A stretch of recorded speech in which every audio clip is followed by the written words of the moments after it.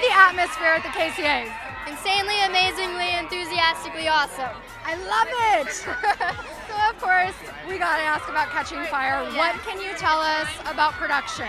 I finished filming and they wrapped, and so it's so exciting. I think the fans are gonna love it, and my character is kind of growing up a bit, so that's kind of fun to play that. So I think they'll love it, yeah. So what was different shooting this follow-up movie versus the first one, Hunger Games? Well, we did have a different director, Francis Lawrence, but he is so amazing and incredible. We will miss Gary, but I mean, he's done a great job so far. And we also have some new cast members, and so that's really fun. I actually haven't met hardly any of them, so I'm hoping I get to meet them soon, but that's still really exciting. Oh yeah, because you probably film a lot of your scenes separately. Yeah, you know, the tribute scenes, my scenes, a little different. So if you weren't playing your character, which tribute would you want to be, or which other character would you love to be? Hunger Games or Catching Fire?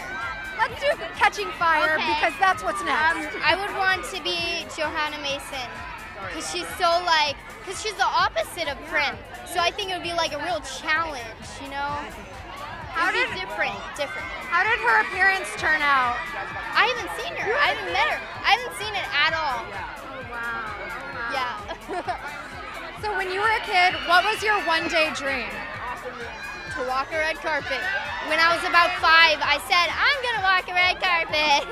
I said, I want to be an actress. Yeah. And now you're doing it. Now I'm doing it, yeah. Awesome.